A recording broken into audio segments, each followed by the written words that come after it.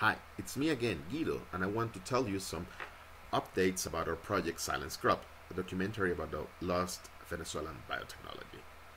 Well, we're very excited because in slightly more than a week, we have gotten almost to 80% of the funds required. And we really were not expecting this overwhelming amount of support, of encouragement, of so many people that have told me, Guido, that's a really nice story.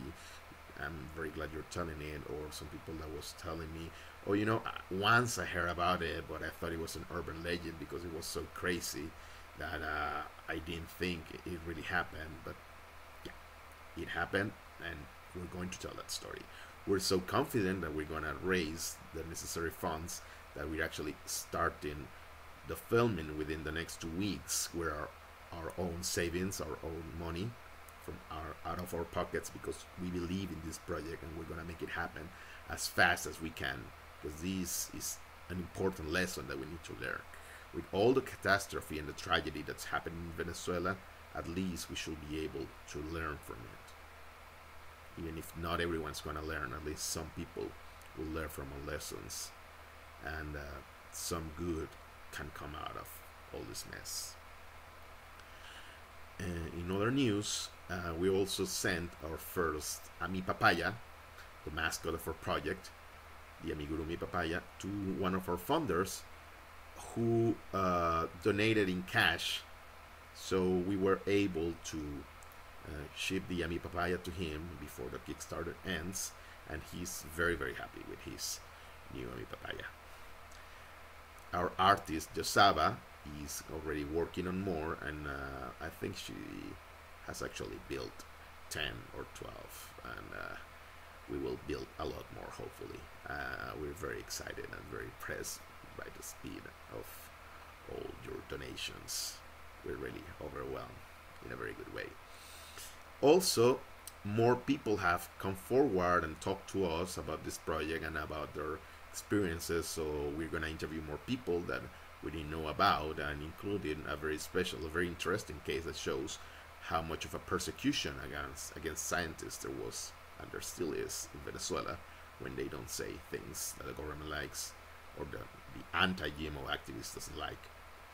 For instance, this scientist was persecuted. She got an administrative sanction, a punishment from her institution, because the anti-GMO activists dislike biotech book that she wrote. She wrote that biotech was positive, that it was a force for good, that it could change the world, and these people didn't like it, and they twist the arm of her research institution, and she was punished. She's gonna talk in our documentary.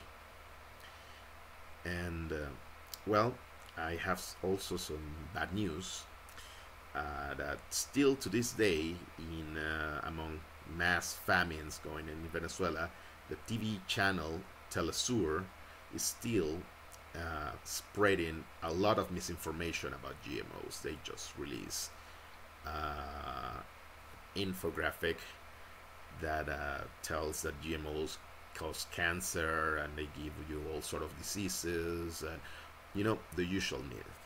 And it's really, really sad that in the middle of all these problems that Venezuela has, in the middle of this all-time low production in the Venezuelan fields, these people are still spreading misinformation instead of trying to find solutions to our very, very serious problems. My own family right now in Venezuela is having a very bad time, and I'm doing what I can to help them.